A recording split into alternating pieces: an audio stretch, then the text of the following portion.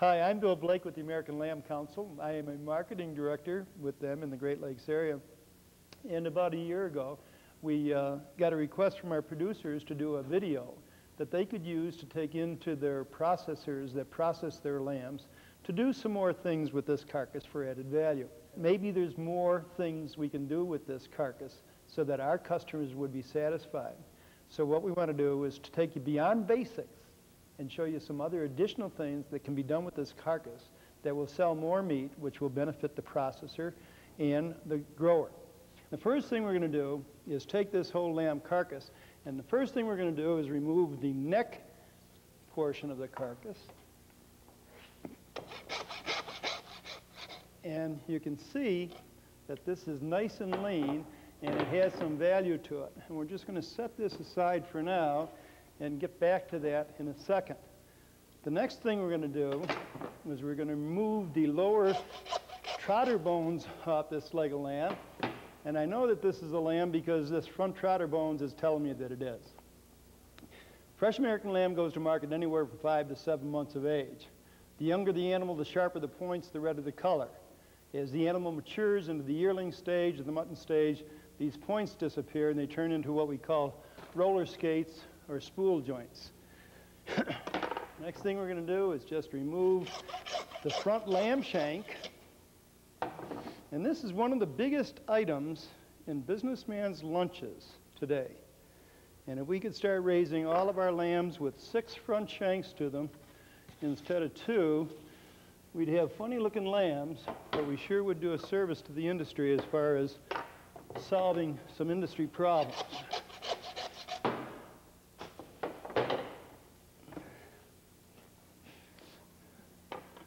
We're going to take off the mate to that one. We just cut them right above the knuckle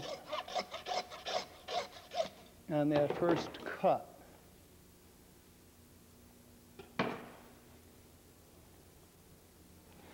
Next thing we're going to do is just turn this lamb back upright again. And with the tip of our knife, we're going to feel down here beyond the sirloin or the pin bone that separates the loin from the legs. And we're just going to take the legs and separate them from the loin portion of the lamb. This is a beautiful lamb carcass. And we're going to set that aside. And now that we got this on its back, we're going to count down 5 ribs from the shoulder. And the reason why we do that is we want to standardize the industry with 8 rib racks as opposed to 8 and 9.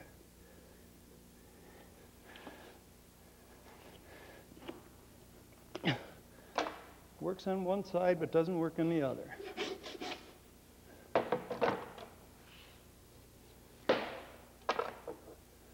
And now we've got the lamb broken down. And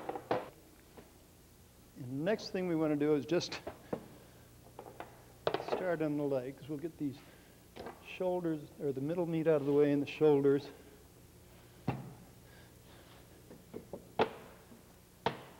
Now I'm just going to cut these tendons from the, separate the legs, and we're going to cut those short, just hand cut them.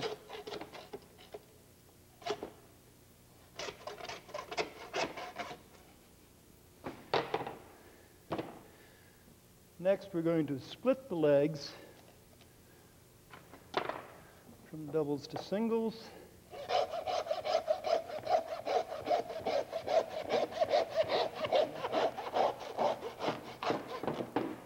And there we have 2 legs.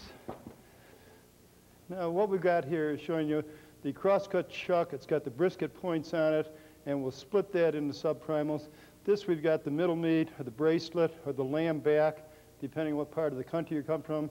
Contains the lamb breast on both sides, the racks, and the loin chops, and then we split the legs in half, the neck slices, and 2 front lamb shanks, which constitutes the carcass.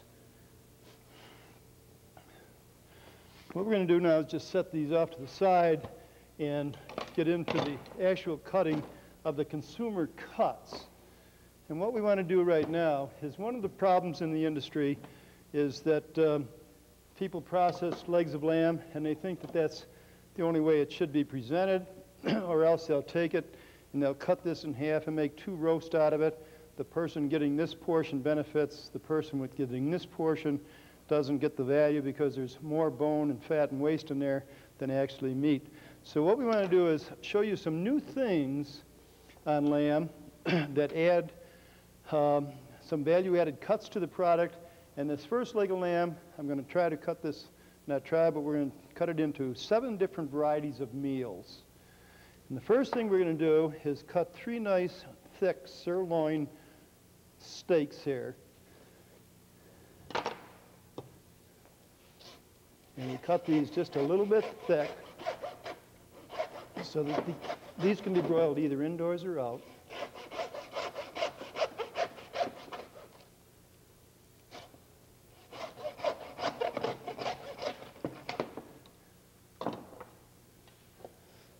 Real nice lamb. Just going to trim off that tailbone there and get rid of that. Take these little trimmings. We're going to set those aside for our ground lamb. To set this aside, and we're going to just cut through our cuts.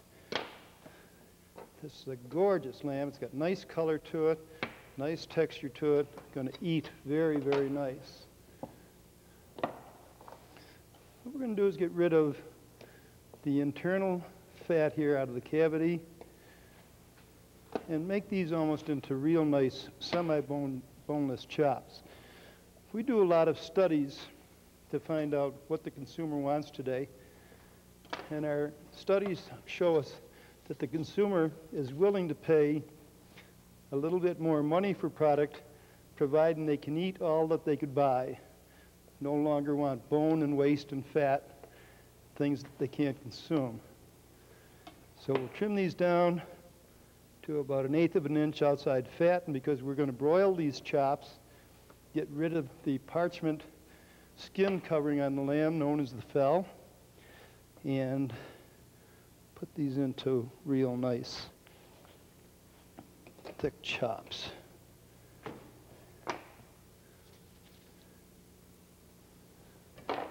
And meal number 1 out of our 7-way leg, as I said, is 3 nice thick sirloin chops that can be broiled either indoors and out. Next thing we're going to do is just turn the leg of lamb, put our knife next to the end of the lower shank bone, and bring it down so that you can feel this joint here. A lot of people say they like to go out with me because I know where all the joints are. That's not true. What we're going to do is save these bones for a Scotch barley broth soup. We're going to pull out this lower shank portion, and because this has little tendons in it and little fat to it, not much, we're going to cut this into a nice Irish lamb stew for our cold winter days. And lamb makes excellent lamb or stew. Meal number 2. Next thing I'm going to do is just totally bone out this leg. Simple procedure. Just the hard part is finding the connecting tissue between the center leg bone and the socket in the H bone in there that just separates out nice. Again, I'm just going to put the tip of my knife next to the center leg bone here. That'll tell the knife pretty much where to go. Just follow that bone right down and just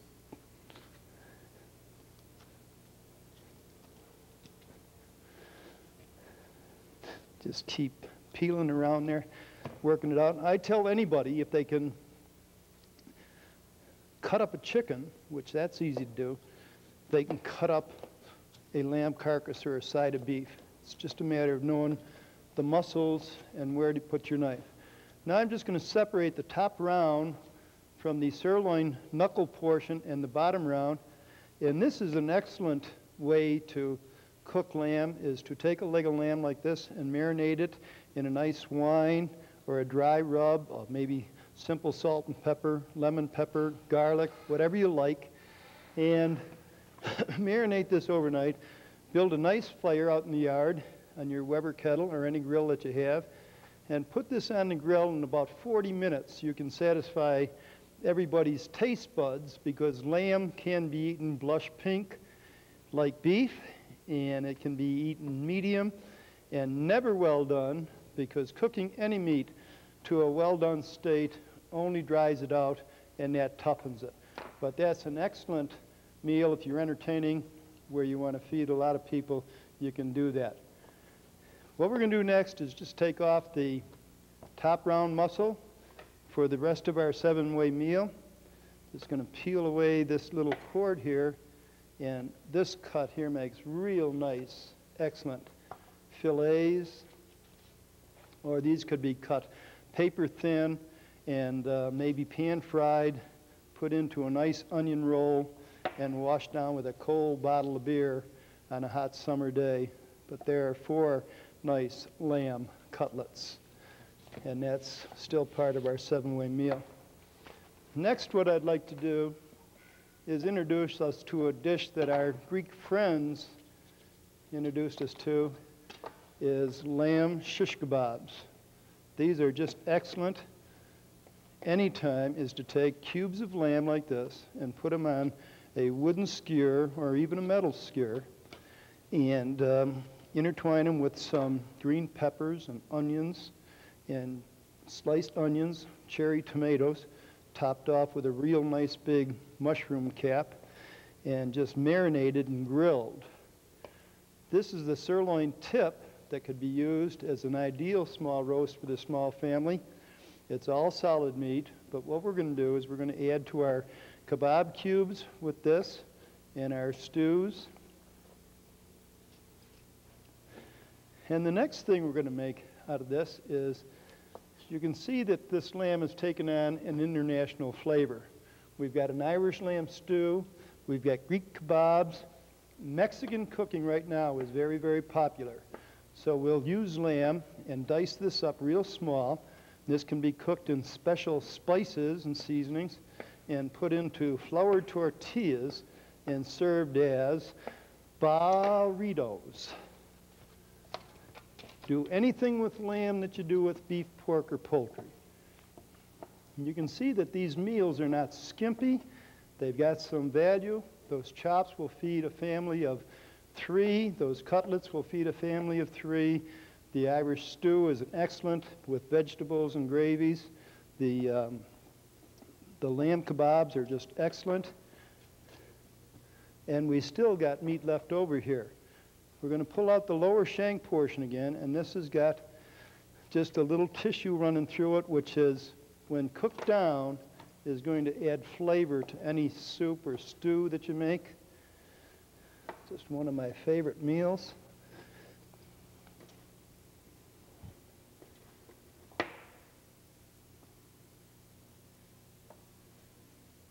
See how nice and lean that is?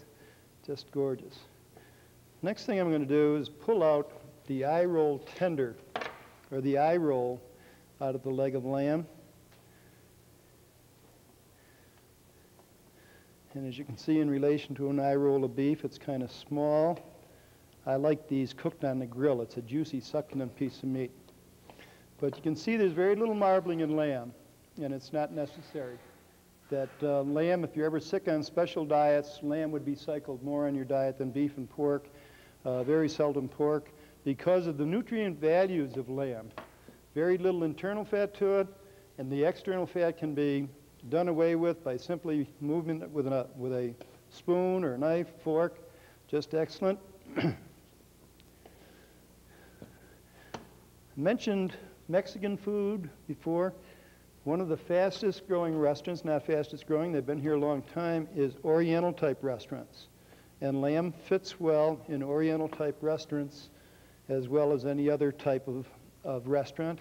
And people today are trying new things. One of the best things that ever happened to the lamb business is the Greek gyros or gyros. Almost every college in town sells gyros, and the young people today know what those are. And gyros are made with 45% lamb and 55% beef, so the students and other people have an opportunity to get introduced to lamb that way. But in Oriental type restaurants, what we're going to make right now is some things that can be used in wok type cooking. And you all know what woks are. They're little things you throw at wabbits. But what we're going to do is make some stir-fry strips or pepper steaks and things that can be used along those lines. Just take these and put them in a deep container and cook them and add vegetables and make a nice sauce gravy to them. Sit down, pour the wine, light the candles, and totally enjoy. So there we have it. We said we were going to try to get 7 meals out of this leg of lamb. We got 3 nice sirloin chops, semi-boneless that can be broiled either indoors or out. We've got these nice boneless top fillets. We could also cut those paper thin. They could be pan-fried and just in a roll. We got our lamb kebabs for an excellent outdoor grilling. Our lamb stew for a cold Irish lamb stew for a cold day. We got our burrito meat and our stir-fry strips, and we saved all the bones and waste for a Scotch barley broth soup. 7 meals out of 1 leg of lamb, and this will sell more meat than just that big bony piece of meat or a half a leg of lamb that really the consumer doesn't want. This is the bracelet, as known in the New York market, or a lamb middle or a lamb back, depending on what part of the country you come from, and probably the most recognizable cuts by almost anybody in the industry. You've got your lamb ribs, which people look at as a rack of lamb, and they know a crown roast if they're entertaining it at holiday time, and you also got the lamb loin, and everybody knows what that is. But before we start, I left it whole for this reason, is that it has some other portions of meat on it that has some value, which is the lamb breast. And first we're going to remove these, and we're going to do what the industry doesn't do. We're going to move them and make them a little bit wider, so we shorten up the ribs, and I'm going to cut this just above the blade portion there and down along the loin, because these lamb breasts, for years, people just looked at it as a piece of bone and fat and waste. But it does have some value, and we're just going to set that off to the side, and then we're going to do the same thing with the other ones. Remove both of those, and hopefully we get them somewhat even.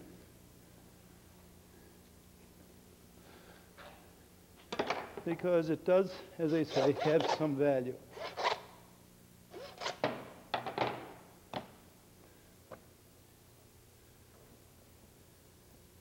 That meat there, nobody wanted to spend any time with it, consequently wound up costing $1.50 a pound, went in the bone barrel, and got the processor selling it to the bone man, only got a half a cent a pound for it. So that turned them off on lamb, and consequently, because there was no value to it, it raised the prices on the other cuts. But now, utilizing all these cuts, we can reduce the prices on the value-added cuts because we can get more dollar return out of that. This first loin here, what we're going to do is we're going to split this in half.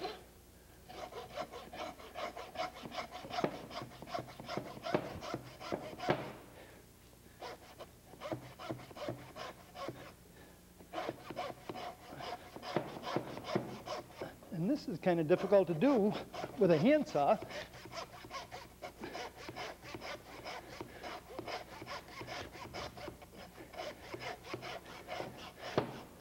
And they said it couldn't be done. It's marvelous what you can do with a handsaw that's bought at a flea market. And the first thing we're going to do is make these real nice short-tailed, and we're going to save those trimmings for our ground lamb. Make sure the spinal cord is removed because that has no value. And what we're going to do now is remove the outside fell. It's kind of interesting, this protective cover on lamb. If you're roasting a leg of lamb, you leave the fell on because it seals juices. But anything that you're going to broil, remove the fell. And now we're going to slice these and make these into about 1 inch. And I know you as a processor are not going to do the things that I'm doing by hand. You want a power cut, and that's fine. But the most cuts that you can make by hand and then run through your power saw will leave nice clean facings and not get a lot of bone meal on the meat, which means less wiping, less discoloration, less bacteria. And we'll cut that on the power saw.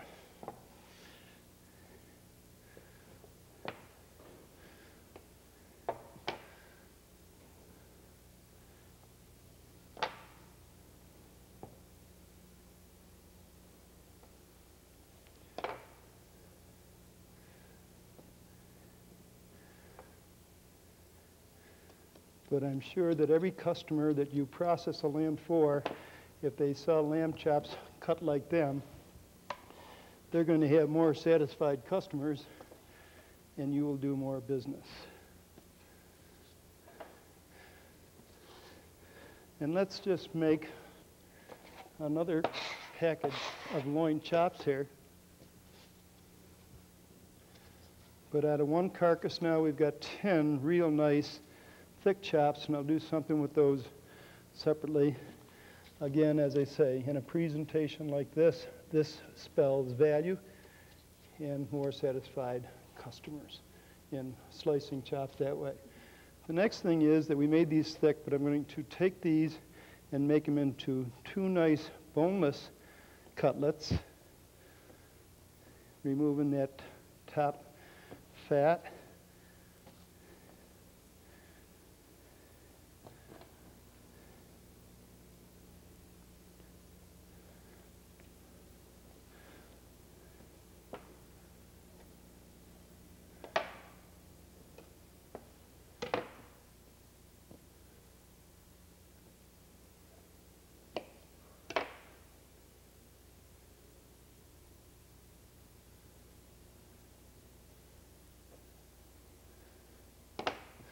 And there's 2 options just out of 1 loin. This is another trimmed lamb loin. And what we want to do is just show you some other opportunities in merchandising lamb loins. And I think that the customer today can relate to this.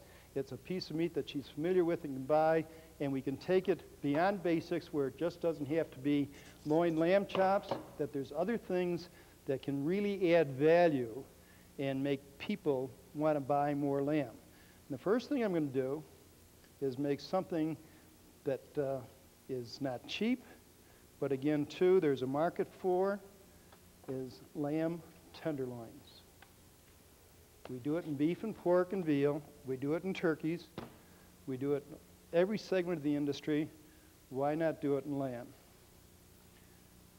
And some of your upscale customers are looking for things like this. And another way of just merchandising lamb loins. You can take the tails off of this, and again, too, there's value there. We'll get to that just a little bit later. Remove the tails at the eyes. Next thing we're going to do is just take our knife and put it next to the rib or the T-bone portion of this, and we're going to totally bone out this lamb loin roll or lamb loin section. And you got to be real careful not to break the back skin on this, because what we're going to make right now is some double boneless loin lamb chops.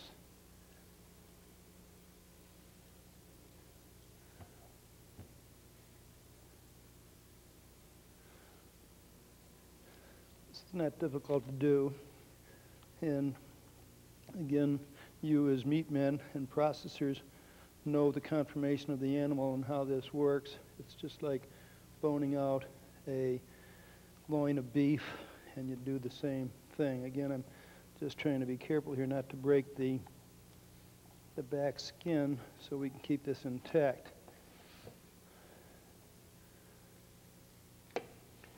And there we've separated the bone out of there. Again, I just want to take this right above the eye, so we're going to remove this little bit of lean. And those are excellent trimmings. They're going to make real good ground lamb.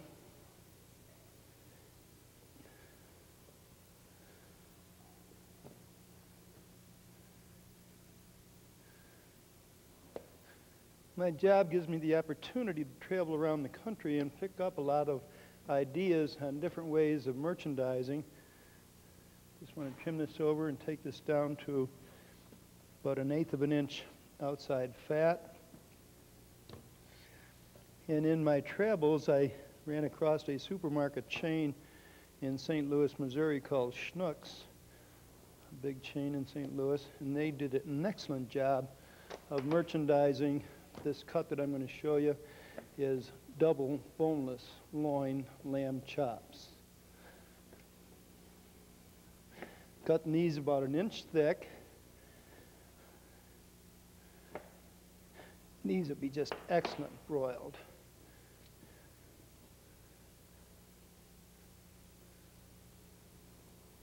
And this is in addition to what single loin chops is another opportunity as double boneless loin chops. And again, we can further merchandise by maybe cutting these into strips and having boneless lamb loins that can be broiled, or individual little cutlets one side. But in addition to loin lamb chops, we now have double boneless loin lamb chops.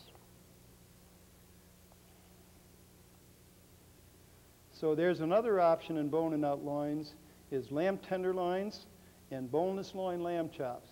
And this will get you a lot of repeat sales. This is part of that bracelet we talked about earlier. It's the lamb ribs, the lamb racks. When I broke the lamb down, we cut into the shoulder at 5 ribs, so we made a nice 8-rib rack. This is one of the biggest items on restaurant menus across the country, is that when people dine out, racks of lamb for 2 on the menu is a big item. I mentioned braised lamb shanks at luncheon time. This is the big dinner item in most restaurants.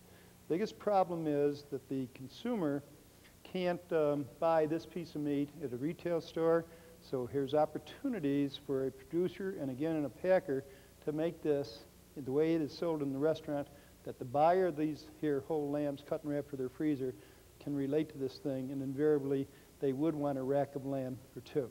What I've done is this comes like this. I've just split this in half now. We've got 2 portions, and what we're going to do first is just remove what we call the buttons off the bottom of the rack. And again, make sure we get this back strap out of there, because this, our research, we tried to find out if this had any value, and our findings were that the longer you chew that, the tougher it gets. I've already taken out the blade bone, and what we want to do is start on the blade end, and we're going to cut this down, and because the chine is off, we can make some real nice, ideal looking rib chops here